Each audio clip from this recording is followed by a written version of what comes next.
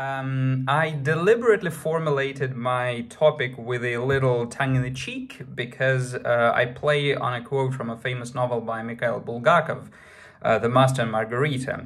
You may remember that at the beginning of the third act, Satan pompously proclaims to the Master that, I quote, "Manuscripts do not burn."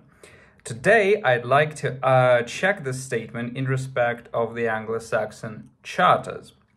Now, before I begin, I should probably explain a few key terms that I will be operating with. First of all, an Anglo-Saxon diploma is a type of charter issued by a king and that functioned as a title to land. To make my life easier, I limited my period only to the time from 871 to 1066. That is to say, when all Anglo-Saxon kingdoms except Wessex ceased to exist and the documentary production monopoly belonged to the West Saxon house only, because that will make our comparisons much easier, much more viable. Secondly, what is the word for the land donated with a charter? Well, presently we usually call it bookland. I will also grant that this term is not without its problems, but for the simplicity's sake, I will just call it booklands in this presentation. We may discuss it in a Q&A section. Thirdly, an archive. This is a bit tricky for my period because Anglo-Saxon England didn't feature archives in our modern sense. So when I say an archive, I will be operating with the Benedictine ecclesiastical communities that preserved the charters up until the dissolution of monasteries by Henry VIII in 1536. And finally, the physical types, they are two. An Anglo-Saxon diploma could have been preserved as a single sheet, for example, like the one you can see on your screen. That is a single sheet from 939. Or it could be a cartulary copy, and more often than not, it's a cartulary copy that we have to work with. And that brings us to the final problem, the authenticity. It is a very vexed problem for the Anglo-Saxon diplomatics because, sadly, we have to rely on a number of minute features in establishing the reliability of a given document because there are no extant features that would authenticate a document without any doubt, such as, for example, a signature or a notary subscription, which necessitates that we introduce different grades of authenticity, some of which I put on the screen. But for the purposes of this presentation, I will be operating with documents that scholars believe to be authentic or to have preserved an authentic fact in them. I'm not discussing forms today. As you can see on my slide here, my results are generally recycled from an article I finished last year. Unfortunately, it will probably not be accessible to most of you, to most people, because it's written in Russian, sadly. So if you're interested in more data that I have mined from the corpus that I'm going to be talking about today, you're welcome to contact me on the email or any other media possible. The corpus, since we're talking about corpora today, I have to disclaim that Anglo-Saxon diplomas have not received one printed published corpus to date. So far, about half is printed in modern editions, and about half are still extant only in outdated, obsolete editions from the 19th century or early 20th century. But luckily for us, there exists an online corpus, which is the topic of my presentation today, the electronic Sawyer. It is itself built on a list by Peter Sawyer produced in 1968. Sadly, it is not a database, and it is never designed as a database, but it allows you to mine the data and make your own data sets that you can then subject to all sorts of statistical or other analyses, which is exactly what I did in my article and that I'm very happy to present here today. Some numbers for your entertainment. The corpus was estimated by Sawyer at 1885, if I'm not mistaken. There have been some rearrangements lately, but they are minute. The royal diplomas, they are about 1060, give or take. There are some questions here. And for the period under discussion, that is from the year 871, I operated with 733 documents, of which 542 meet the authenticity criteria that I disclosed above. Now, here's, for example, a picture of what the electronic source might look like on your screen. The electronic source is not the only database. There exist a few others, but they are more narrow and they're more tapered towards more specific searches. And sadly, again, they are databases, but they do not provide you with the initial raw data. And so if you really want to do your own research, you will have to create your data sets yourself or contact the compilators and try to figure it out with them. You might be surprised, but Anglo-Saxon diplomatics have been booming for, I don't know, about 40 years now. But strangely, no one has broached the subject of how representative the corpus that we're working with actually is. So I have put together some opinions for your entertainment. In brief, let me put it this way. The epitome is that, yes, the corpus is probably skewed, but there's nothing we can do about it, and we have to work with what we have, which is, I believe, maybe a subject to some revision or some tailoring on our part.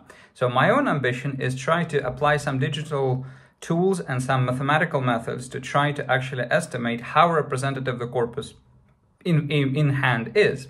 Naturally, I will not be able to cover all aspects here, and so I will concentrate only on two, and briefly, the geographical and chronological distribution. So first of all, geography. The elephant in the room is that the archives themselves are not evenly distributed across the country. On your left, you can see how the archives look on the map, and on your right, you can see how other potential archives could have looked.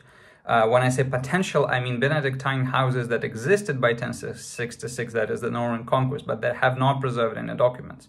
If you look at the map on your left, you will see that by and large the concentration of archives corresponds with what some historians call Greater Wessex. Let's put it for the simplicity's sake as the Saxon part of England, non-Viking England, which itself might be telling. But if we add the booklands, the situation becomes even more complex.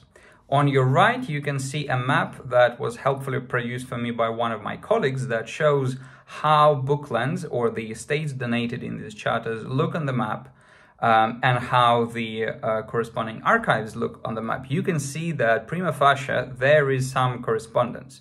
But this is just an impressionistic view. So what I decided to do, I decided to crunch some numbers, because there theoretically could be two potential explanations of this picture. Either we can be dealing with a situation when the bookland geography is more or less even. That is to say, if you have an archive in, I don't know, one shire, it will preserve documents from across the country, irrespective of where the donated estate lie. The other hypothesis is that there is a pronounced triangle between the donated land, the charter, and where the charter was preserved. And to save the time, I will not beat around the bush and say that the former option is not viable. So what I did, I crunched some numbers using the electronic Sawyer, and in the nutshell, here's the data that I got. About 67% of all royal diplomas from my period in a given archive would relate to booklands in the same shire, and 23% would relate to booklands in shires that share the border with the incumbent shire. If we switch our optics and if we look at booklands instead, we will see that 33% of booklands in a given shire will be covered in documents that are preserved in the same shire, and about 40% from contiguous shires. So that is to say, our first conclusion is that we are in no way able to say what the royal patronage actually looked across the country, simply because we have not got any archives in a lot of regions, and without them we cannot say what we can actually what their patronage actually was, and the argumentum a silentio just doesn't work.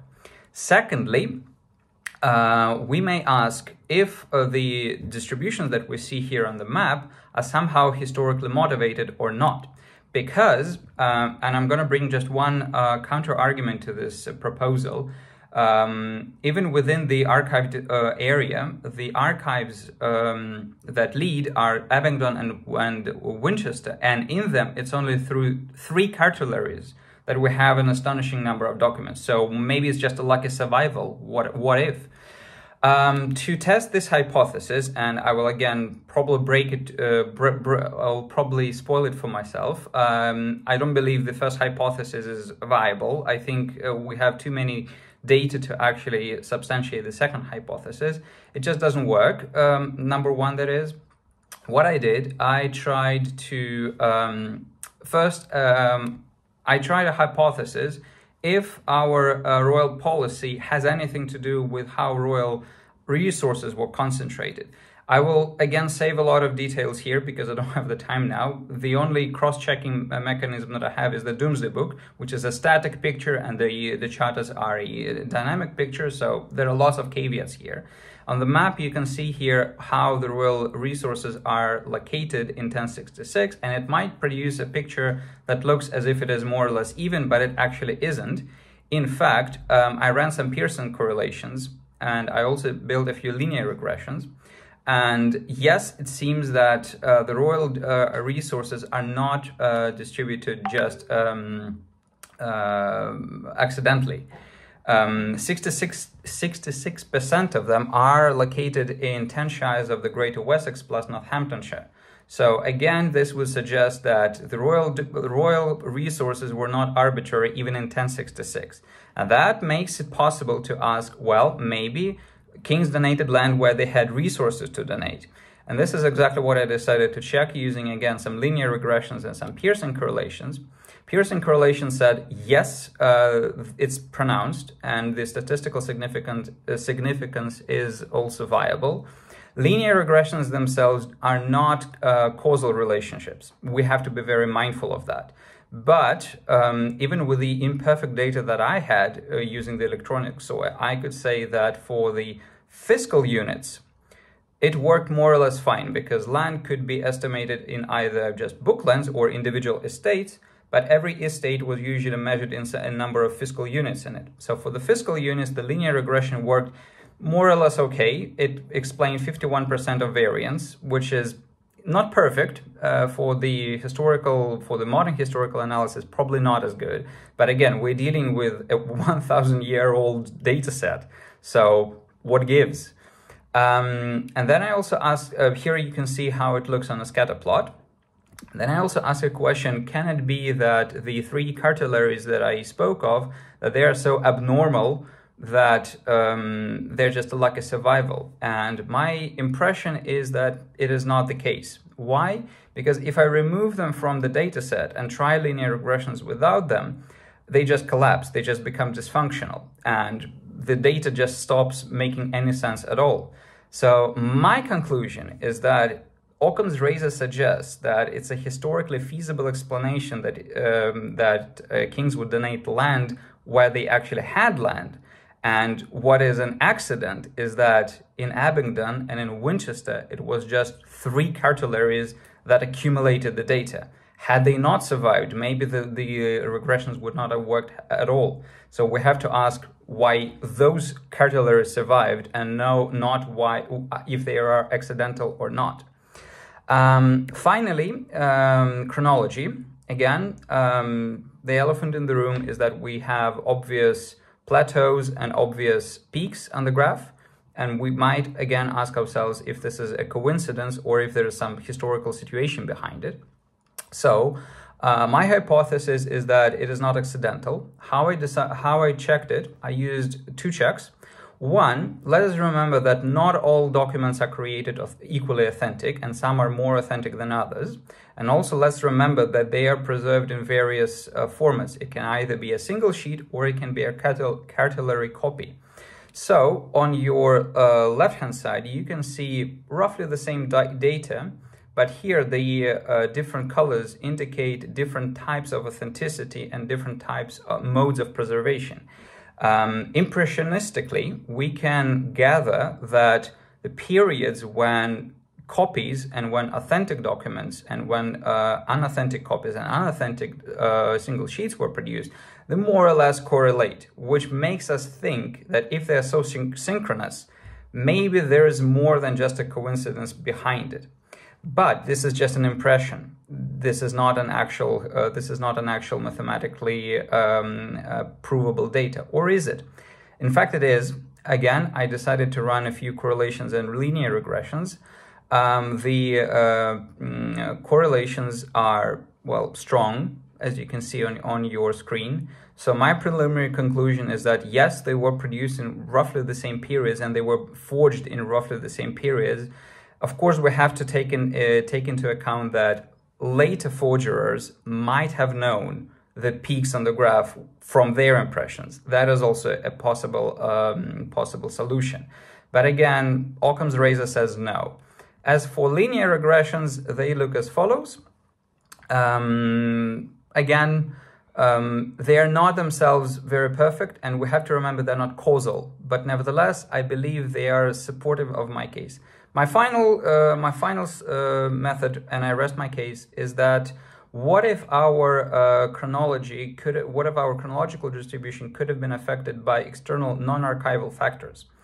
What I decided to do is to, again, run some linear regressions using two types of factors.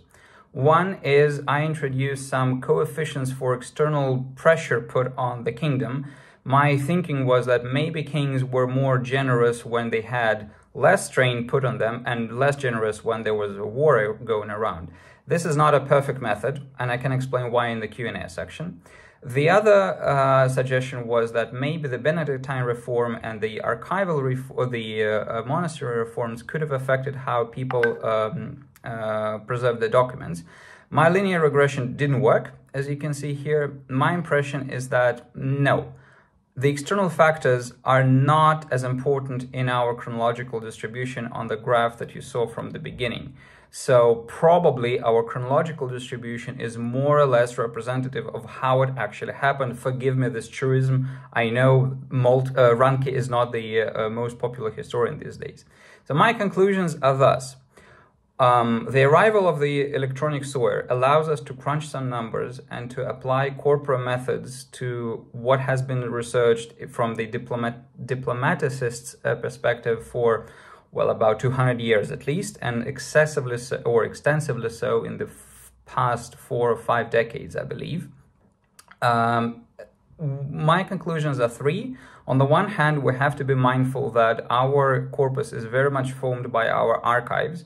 So if you had a shire where you didn't have an archive for whatever reason, you cannot say that this shire was completely barren of royal patronage, because we simply cannot tell. There is a very pronounced reason to believe that if there's no archive, there are no documents, and it's not that the documents weren't produced, they were not preserved. That is the first conclusion we reached. The second is that within the archived area, the distributions are relative to each other, more or less representative, and I emphasize relative to each other. I will not say that they're numerically representative, hardly. We can't even assess how much of the corpus we have. The best assessment I've seen is about 10%, but this is just an impressionistic assessments. Finally, the chronology, I believe, is most representative of what we have.